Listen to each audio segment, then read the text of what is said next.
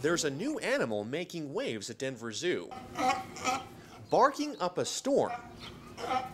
And he's got all the kids talking in his language. His name is Nick, a California sea lion.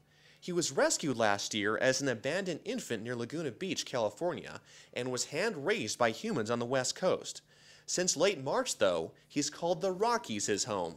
Yeah, he'll be really well cared for here. Our main thing is husbandry training, so we can take the very best care of Nick while he's here at the Denver Zoo.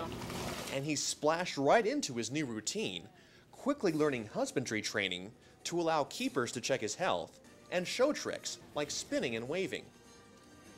Zookeepers say he's a sweet boy and a bit of a ham, but knows he's top dog, or sea lion. Here at the zoo, we only have other females, so he's the head honcho here in the pool. Jenkins says Nick is only about 117 pounds now, but with a steady diet of fish treats, could eventually weigh more than 500 pounds. But that still won't stop him from shooting through the water at 25 miles per hour or flopping around for fans. They are a fan favorite, and that is because they are so active and they move so gracefully through the water. They're just fun to watch. And Jenkins hopes Nick can teach people a thing or two. Besides his own safety, it's why he came here. Now his job is to educate. You know, we're here to educate the people of Colorado and whoever comes to our zoo and teach them about these amazing animals. Come to Denver Zoo today to hear what he has to say.